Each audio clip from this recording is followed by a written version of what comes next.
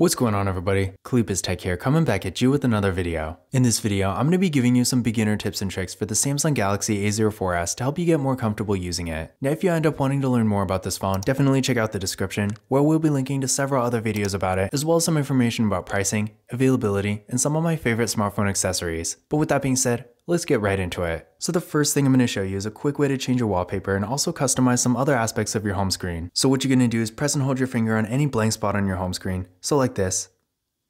And this screen is going to show up. As you can see, from here, you can change your wallpaper, customize your themes, add and remove widgets, and access some additional home screen settings. So definitely makes customizing your home screen really quick and easy. The next thing I'm going to show you is how to change your screen timeout time. This is really useful if maybe you're reading a lot and you want to make sure your screen stays on. So to change your general screen timeout time, what you're going to do is go to Settings. From here, go to Display. And from here, screen timeout is right here.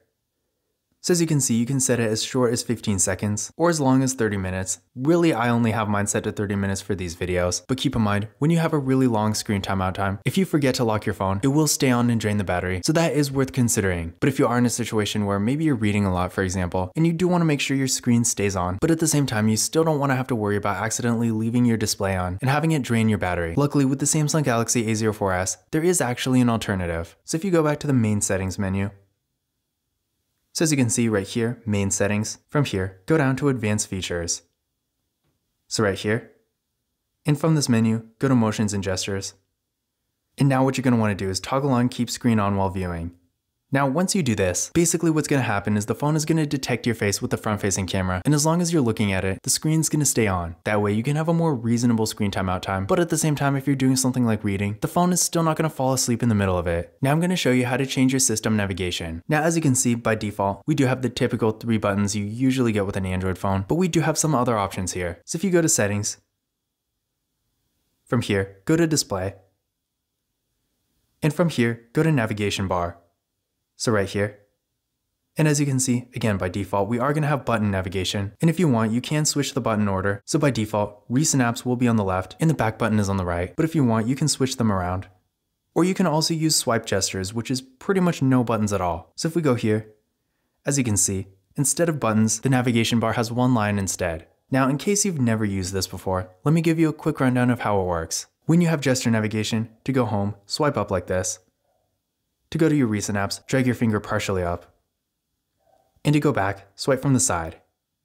Now, I personally like gesture navigation on some phones, but with the Samsung Galaxy A04s, or really any Samsung for that matter, it just feels kind of wrong. So I personally prefer button navigation instead. But if you haven't already, I definitely recommend giving gesture navigation a try because you might end up liking it. At the end of the day, it's really up to personal preference, and when it comes to system navigation, there's really no right or wrong. Now I'm going to show you how to hide an app. This is really useful for those apps you can't delete, like the Galaxy Store, for example, but you might want to not only get them off your home screen, but also out of your app drawer too. So to hide an app, the first thing you're going to want to do is go to the menu I showed you at the very beginning. So again, on the home screen, press and hold on a blank spot like this. From here, go to Settings. And from this menu, go to where it says Hide Apps on Home and App Screens. From here, basically all you have to do is select whatever app you want to hide. So I'm going to go to Galaxy Store. And now this app is currently hidden. If you ever want to unhide it, all you have to do is come back to this menu and hit the minus. But when you're done, hit done. And now as you can see, the Galaxy Store is nowhere to be found. And again, if you want to unhide it, go back to that same menu. So press and hold. Go to Settings. Go here. And again, all the hidden apps are going to be right up here at the top. So if you want to unhide something, hit the minus, hit done.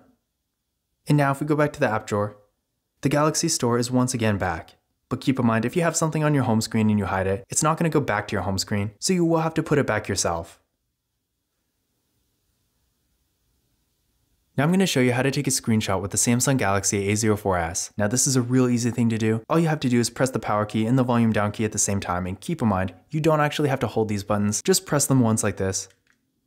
And that's pretty much it. This toolbar is going to show up. You can edit, share, whatever you want to do. And yeah, that's pretty much it. Now, one thing I do want to point out is some people have mentioned they don't really like that toolbar, but luckily with this phone, you can get rid of it. To do this, what you're going to do is go to Settings. From here, go to Advanced Features. So right here. And from this menu, go to Screenshots. And we have a few different options here. As you can see by default, the toolbar is going to be on, but you can turn it off. And now if you take a screenshot, it's no longer going to show up. Now, if you have the toolbar on, you can also have it automatically delete as soon as you share it from the toolbar. Definitely good if you want to avoid clutter. You can also hide the status and navigation bars. So if we do that,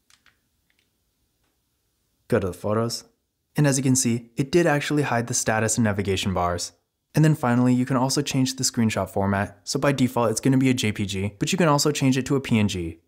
The next thing I'm going to show you is a feature called touch sensitivity. Now this is really only applicable to those of you who use screen protectors, but I figure since screen protectors are becoming more and more popular, this is probably a good feature to know about. So what this feature does is basically makes the screen a little bit more sensitive, so that way if you have a screen protector, the phone is still going to be just as easy to use. So to activate touch sensitivity, go to settings. From here, go to display. And from here, it's going to be all the way down. Right here, toggle it on. And that's pretty much it. Now I'm going to show you how to control which apps can send you notifications. Now this is definitely something you're going to want to do as soon as you get your phone, because keep in mind, the more apps you have, the more notifications you're going to get. And if you're getting a bunch of unnecessary notifications, not only can this be annoying, but it also makes it easy to miss something important. So to manage your notifications, what you're going to do is go to settings. From here, go to notifications. From here, go to app notifications. And this is basically going to show you all the apps on your phone. To turn off notifications for a certain app, simply toggle it off, and you're no longer going to get them. Now we're going to take a quick look at the sound menu. To get to the sound menu, go to settings. From here, go to sounds and vibration. So up top, the first thing we got here is the sound mode. So by default, sound will be on, but you can also set it to vibrate or mute. And as you can see, when the sound is on, you'll also have the option to have it vibrate when it's ringing. Under this, we got the ringtone and notification sound, so pretty straightforward here. If we go to the ringtone, we got a default. There's several presets, and you can also add your own up here. For the notifications, it's pretty much the same thing. Then from here, we got system sound. So if we go here, from here, you can control the system sound volume.